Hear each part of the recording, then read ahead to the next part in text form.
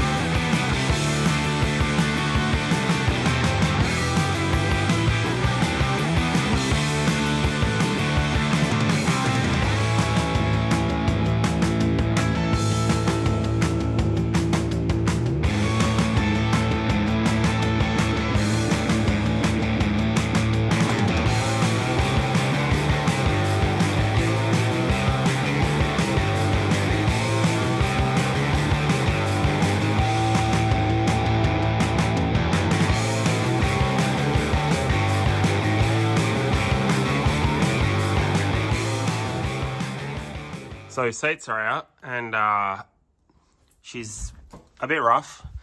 There's been some rats and or mice living in here, so ooh,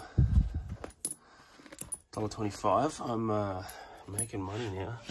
I only paid $598.75 for it. She's paying off. Yeah, like it is definitely rough, and it smells in here. This is definitely the worst smelling car that I've owned somehow. I think some of this will clean up pretty good. So we're gonna continue now, ripping out this carpet, take the center console out. I'm gonna pull the pedal box out, and yeah, just continue jamming on it. Let's get it.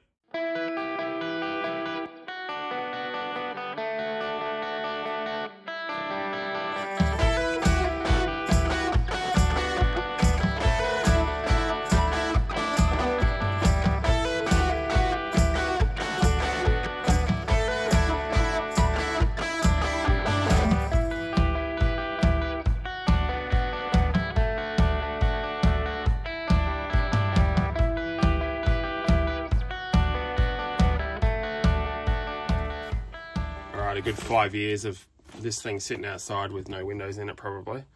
What's the carpet like under it?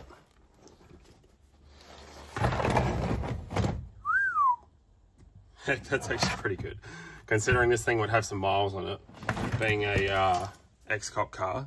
Yeah, I'm actually surprised the condition of that carpet.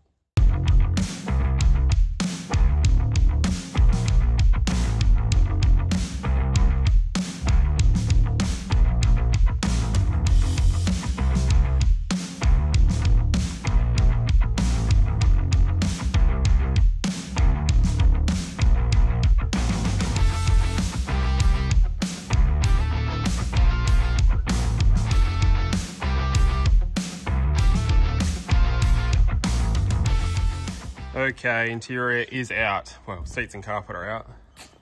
And that was a very gross job.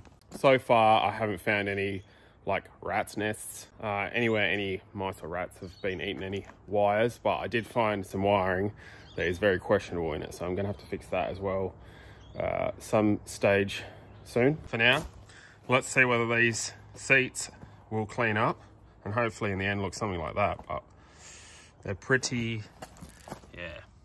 That's like, I mean, I don't even want to know what it is. I think it's oil, to be honest, but there's a couple burns and stitching isn't the best on it, but yeah. As long as they turn out a little bit better than that, then I'll be happy. And once again, same as when I did the Falcon, I'm just using a bit of this, spray it on, let it soak, hit it with the pressure washer, see how she goes.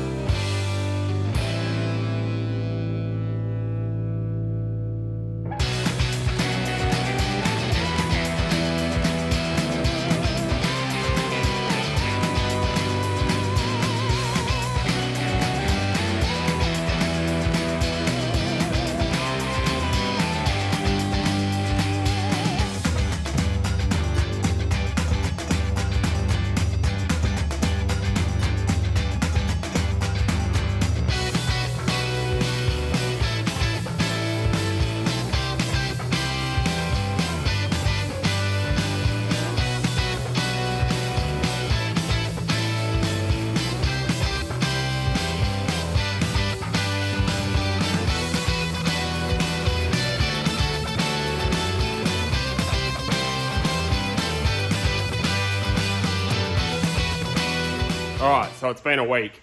I've let everything dry out. So sorry in advance for all the time lapses in this video.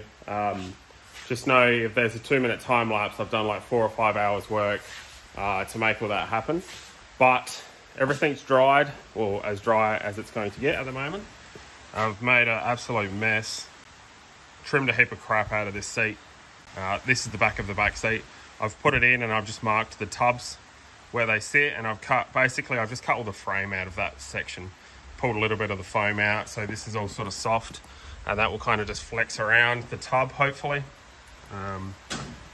But yeah, it wasn't a mint seat to start with, so it was kind of like whatever happens, happens with it. I've also ticked off a few of the time-consuming jobs, the small jobs that I can't, or that aren't good to film sort of thing. So you can see I've just finished off that little tail shaft clearance channel thing. I've got a battery in here. I have started running cables. I'm only running them down the center because I had a piece of battery cable, and that was as long as it was going to be. It didn't reach to go on the outside. So I'm trying to get all these little jobs out of the way before I start putting any of the interior back in. I'm kind of thinking ahead, what am I going to want to do? What am I going to want in here? One of the things that I did put in was some cables for the RCAs on the, I like to put a sub in the boot because VN Commodore has to have a sub. Yes, I've run it with the power cable. It will be fine. It's not going to be a show car, that's for sure. But yeah, so all that's done. Pretty happy with how it turned out. I do have to do the fuel pump wiring still. I've got seat belts back in. I've got the pedal box back in. I've blocked off that part of the aircon duct that goes over to here.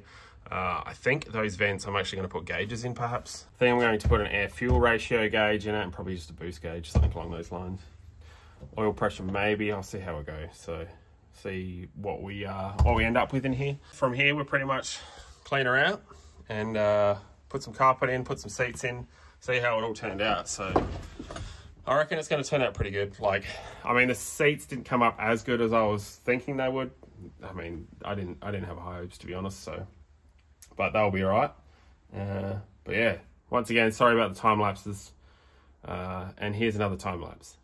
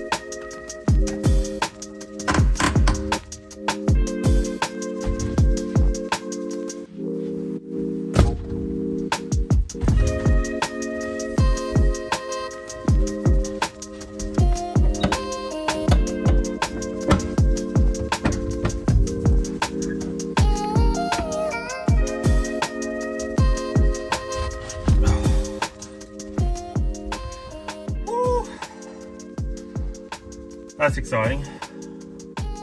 Didn't turn out the best, but not bad. Tubbed van, has a back seat. First time this car's had a back seat since I've owned it. Whew. And it smells 100,000 times better in here than it did before. It's getting there.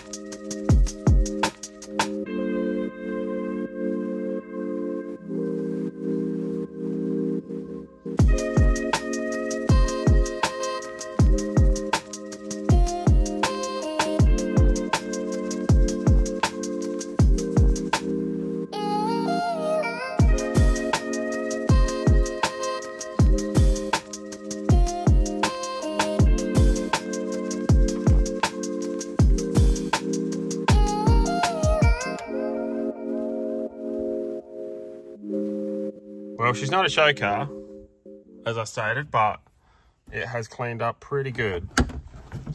I don't know about this, but front seats, rear seats, definitely a different colour. Obviously, I got them. These came with the car. Rear seats I bought separately, but I just kind of figured all VN executive seats would be the same colour. I don't know whether these are just more faded than these ones or something. But yeah, not too fussed about that anyway. I've still got lots of things to do. I haven't put anything in here because obviously I need to get the gearbox in so I can work out shifter position. And then that is the main battery cable, main power from the back. I'm going to put an isolator in this area somewhere, wherever works. This is another cool thing that I come across when I was cleaning. The build sheets for the car were under the carpet. Don't know if I've seen it before, to be honest. I mean, it's probably common. Maybe I've only had cars that, you know, have been pulled apart before, but yeah. Government order, BT1, Adelaide. I mean, I don't know, lots of codes. But yeah, pretty cool anyway. I thought there was actually two, one under the passenger seat floor under the carpet and one under the driver's seat floor under the carpet. So I left the driver's one under there, but yeah, I think everything turned out pretty good. The tubs are concealed. Wouldn't even know. Nighttime sunroof. But yeah, and I still need a roof lining. I still need that replacement door trim, as I said before. That's why I haven't cleaned that one yet. And I still need a VN steering wheel, not a VR steering wheel. So a few different things to sort out, but you know, 3 pedals. We're getting pretty close to, I'm going to say we're over the point where, like, before it would be like, oh, I'm going to fab something every day that I film sort of thing. I'm starting to get to the point where we're just bolting stuff back together. So that means progress. So I'm excited about that. I do need to sort out some door seals for it still. That one there has none on it at all. These ones pretty shagged. I do have some door seals that come with it, so I need to go through them and sort that out. But yeah, not today. That's going to be it for this week's video though. So thanks everybody for watching. If you haven't subscribed already, make sure you hit the subscribe button. If you like what you see, make sure you hit the like button. Thanks for watching everyone. We'll see you next week.